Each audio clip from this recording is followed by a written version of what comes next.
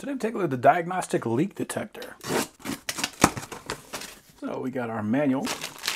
We got an adapter. So you'll hook the smoke machine up to this side, and with this cone, you can fit that to a port that looks like it's around 1 inch to about 4 inches. That way you can just mash this guy in and you can fill up that chamber with smoke. Here we got a long flexible tube. We have a container for our oil. We got our hanging hook, and then we have a nozzle.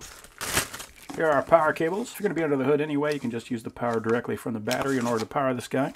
And here is the smoke machine. We got a couple of LED indicators on here. We got our on-off switch. We got our power port. And it says this will output 19 to 23 PSI, 8 liters per minute. On the top, we got our fill for the container. And we got our connector for the tubing.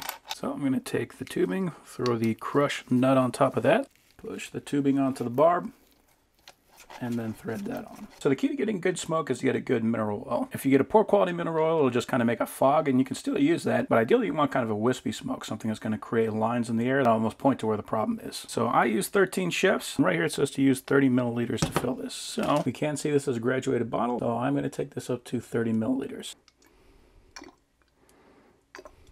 And that is all we're going to use to fill this machine.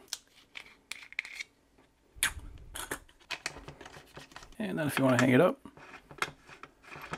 just thread the hook on. And wherever you're comfortable with that, you can tighten down that nut. So the only thing that I always wish that they would make is one that is AC powered, so I can just hook this up to a normal household outlet, but that does not happen. The way you can get around that is you can use a power supply like this, just set it to 12 volts and supply power.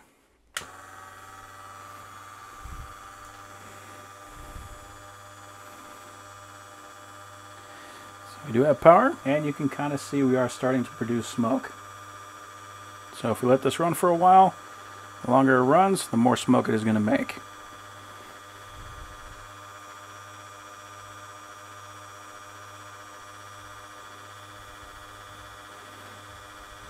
Yeah, so that thing actually started up pretty darn quick.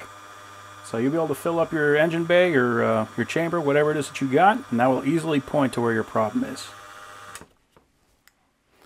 So that guy, that is pretty awesome.